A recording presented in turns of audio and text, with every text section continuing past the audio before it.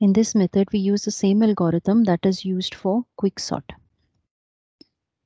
Let's take an unsorted list and let's assume that we have to find the second smallest element in the list. So the first element is assumed to be the pivot and the highest element is at level 6.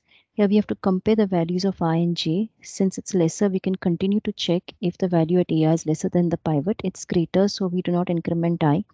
Next, we check if the value at j, that is 6, is greater than the pivot. It is, so we can decrement j. Now the value of 2 is lesser than 5, so we can swap the values at I and j, which is shown in red here. The swap is accomplished. Next, we can continue checking if the value at ai is lesser than pivot, in which case we increment I and stop when we cannot. The values at the higher end have to be greater. The moment it's not, we stop.